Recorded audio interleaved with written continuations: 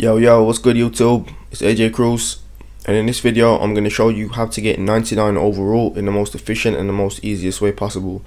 This method is going to show you how to get more upgrades without doing most of the drills in the practice. So what you want to do, of course, is when you're in your my court, go ahead to an open practice, and once you head over there, you don't want to be doing any of the drills when the teammates come over to you to ask you, do you want to play 2-on-2, do you want to play 3-on-3? Forget all of that. Don't worry about any of that. You know, get a shot up if you want to. Head straight over to the weight room and get on this, the vertical jump. All you have to do is move the left stick down and flick it back up, and if you can get a couple of good jumps, which is so easy, you will get a gold, and that will take your blue doing work meter to halfway just by getting 1 goal. So then what you do is you repeat the method, you get 2 goals, and your blue bar is completely full.